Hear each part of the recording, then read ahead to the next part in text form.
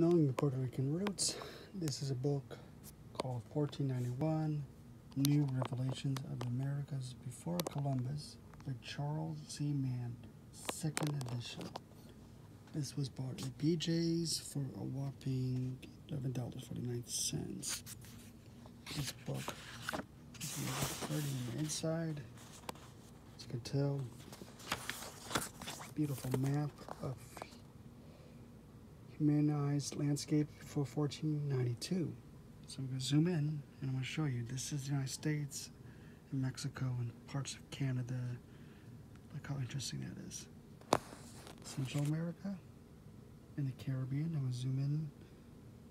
They don't do Puerto Rico, so I got to zoom in. Next picture, that's South America. Here's Puerto Rico.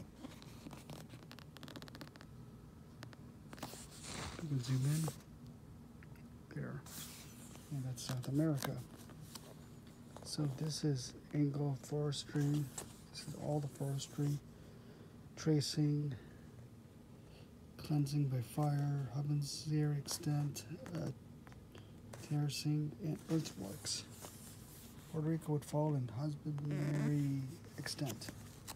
That's interesting. Most of South America is like that. So this is a good book to buy. I highly recommend it. Charles E. Mann, it's a writer. All the Native American symbols.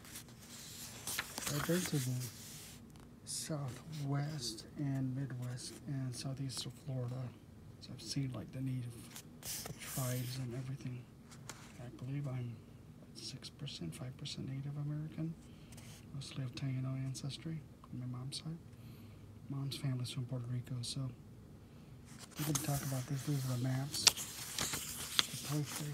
And I left to here a view of a book because I read all the preface. So I'm at picture page, what would I be? 3.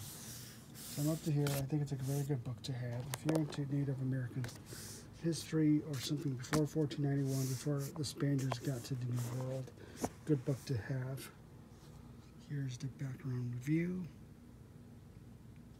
Here's some reviews and comments. Like I said, you can pick this up at BJ's. It was a birthday gift. It was my birthday about a week and a half ago. My mom got this for me. And it's interesting because I love history. As you can tell, all of the Spanish history right there. Yeah, I have a Halloween tree and a Christmas tree I put up already. So if I can zoom in, I'll zoom in. It's all about Columbus and the conquistadors. And here I have a lot of the South American and Puerto Rico history, and this book goes along with it. It is a good book to have. 5 out of 5 stars for sure. So far what I've been reading. I just have a kind of a bookmark here, but I've been reading everything on it. And has pictures and photographs and maps and history, and talks about all the native tribes, and it's really good to have. It's really nice to have. Maybe some stuff in the Taino Indians. Do you have any suggestion for books about Taino Indians for Puerto Rico, especially in Hispaniola/Dominican Republic and Haiti? Let me know. Curious about that. So, good book to have. Yeah, my family was here before 1492. Part of them were Taino and Aztec and what I understand, Mayan. And maybe some Inca. I'm finding ancestors in all places, Bolivia and Peru. So that was common. I guess it was common.